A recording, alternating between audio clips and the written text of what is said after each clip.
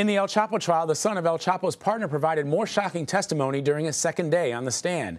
Vicente Zambada told the court 99% of the Sinaloa cartel's weapons came from the U.S. as semi-automatic AK-47s. They were turned into automatic rifles once they crossed the border. He also told the court that El Chapo and his father, Ishmael, helped him in leaving the cartel by contacting the DEA in the hope he would provide information against the cartel's enemies. CBS News legal analyst Rikki Klieman joins me now to talk about this. So, Rikki, there was a lot to get through in these 2 days of testimony. Let's start with Zambada's relationship with the DEA. Let's break down what he said and what you believe his credibility on the stand is.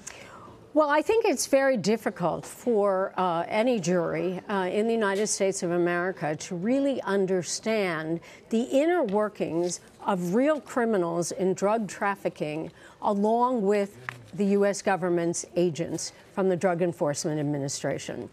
We always think that the agents go out and get the bad guys. They arrest them and then they have them held over for prosecution. We don't think of them being in partnership. And according to the testimony of this witness, which I think he may be the most powerful witness on the stand in terms of the detail, I mean, he was the heir apparent to the Sinaloa drug cartel. He was the person who was going to run the cartel.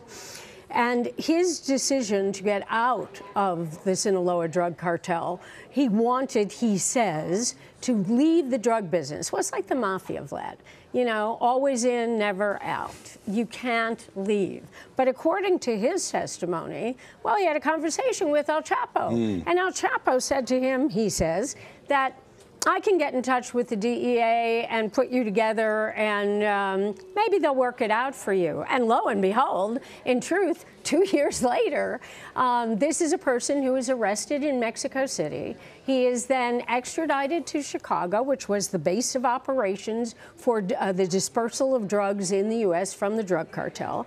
And he winds up cooperating with the DEA under the protection of the U.S. government. It's really a fantastic tale, but it's true. Yeah, that's the thing. It's all true. And the defense started their cross-examination, and it seemed as if they were trying to pin the cartel on Vicente's father. How did he respond? Well, one of the questions that you and I have dealt with since the beginning of this trial is who runs the Sinaloa drug cartel. Is it El Chapo, the defendant on trial, or is it El Mayo, this witness's father, who is still at large and apparently still running the cartel?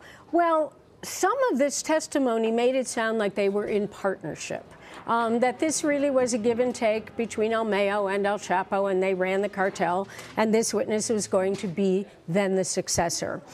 One of the things that that we look at when we deal with the issue of credibility of this witness is, what does he say that we can corroborate? Well, he has a tale that is just fantastic. I mean, in the sense of, how would anyone believe this is true? And that's that he was, he says, taken out of jail or wherever he was being held and brought by American agents to a place where he could accept a call or make a call to his father, who is a fugitive. But somehow that all happened, and he was supposed to ask his father to come in. Well, it's easy enough to corroborate that call. You call the agents to the witness stand. Are you kidding me that this is the kind of treatment that he got? Yeah. So I do think that it's distasteful to those of us who would like to believe that the Drug Enforcement Administration is not playing footsie with the Sinaloa drug cartel. But all you have to do is really look at the truth. And the truth can be found in many news accounts, as well as looking at fiction that is based on truth, whether you look at Narcos on TV, whether you read Cartel. Your favorite book. My favorite book. But all of this comes back to the fact that in order for these drug cartels to operate at the level they did, they had to have cooperation at various levels of law enforcement, both in the United States and Mexico. And this judge is trying as best he can to keep out a lot of evidence that would show the U.S. involvement. And what do you make of that, there's been a demand for more transparency? Well, I'm in my seat here as a legal analyst for CBS News. Of course, I want more transparency.